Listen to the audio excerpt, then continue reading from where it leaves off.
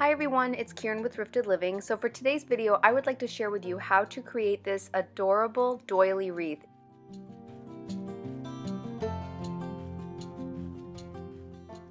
I am so excited to be crafting for Valentine's Day with you all. I love doilies, they are so classic and so beautiful. If you saw my Dollar Tree haul that I shared just a few days ago, you saw that I picked up a few of them in different colors.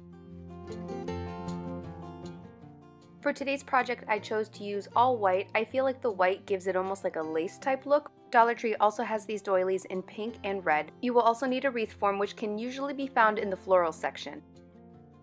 To be quite honest, this project was a bit of trial and error for me. I found the original inspiration on Pinterest.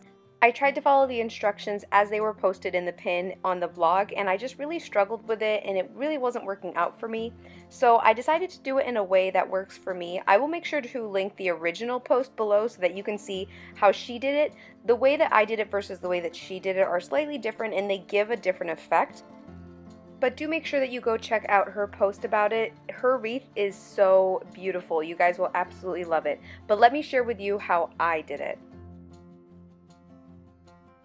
Okay, so what I decided to do was simply take the heart-shaped doily and fold it in half.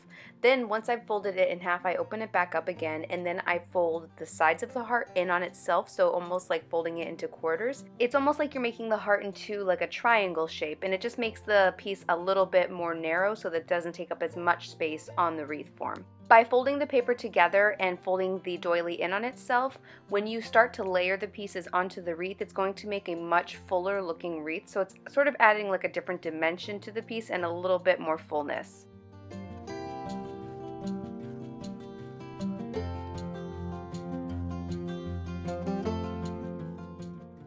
So you're just going to repeat those steps over and over and over again for as many doilies as you want to use for your wreath.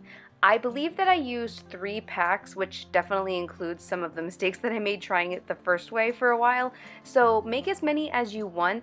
The more you have, the bigger your wreath will look, so it's really up to you. I chose to do a lot.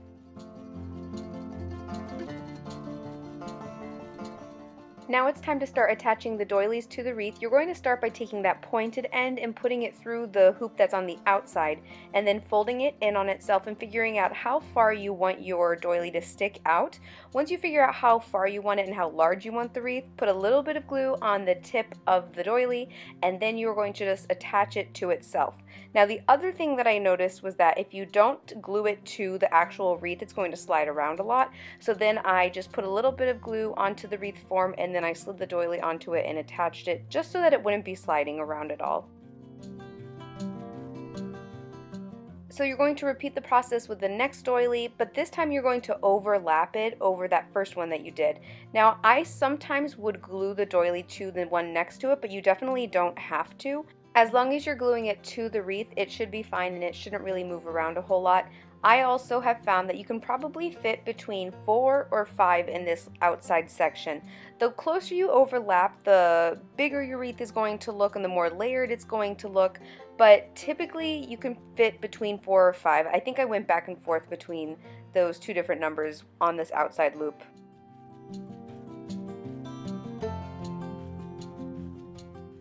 You are then going to repeat this process along the entire outside loop of this wreath form.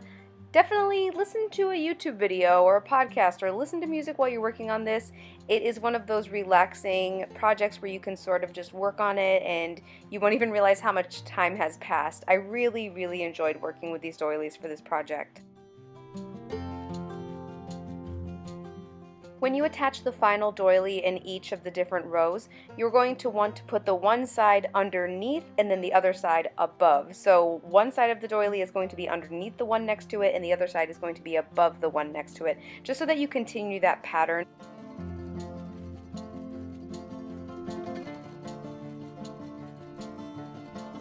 Now you're going to complete the same layering process for the next row. I liked using 3 on this row. I thought that it made it look really full and I really liked the layered look of this. One thing you're going to have to think about is how much shorter you want that next row to be than the first one. I think that you need to make it a significant amount shorter because it's going to give it that layered look.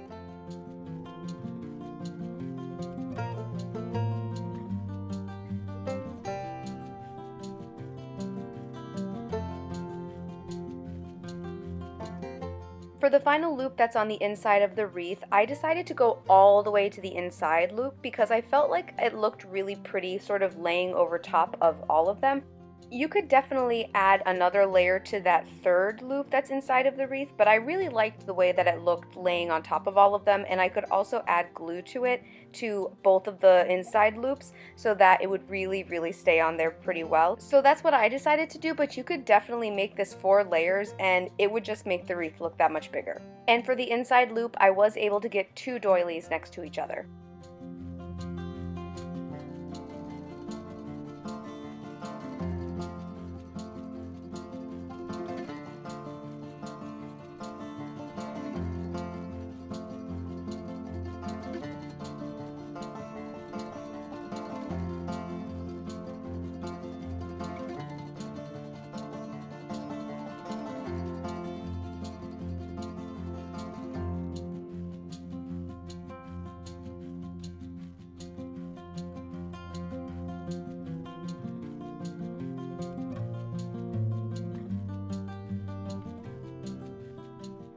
As a final touch, I decided to add some of these white roses from Dollar Tree. I think they're really pretty and I really like how they look with the doilies. So I pretty much just popped them off of the stems and then I just glued them around the outside. You could do so many different things with this. You could add some green, you could add some pink and red for Valentine's Day.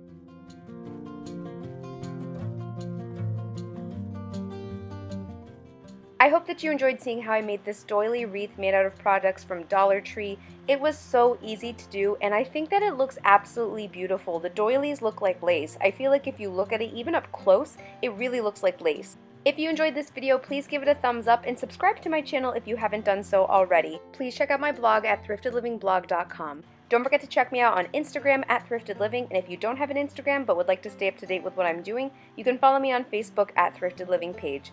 Please like, subscribe, and share. Thank you so much for watching. Bye!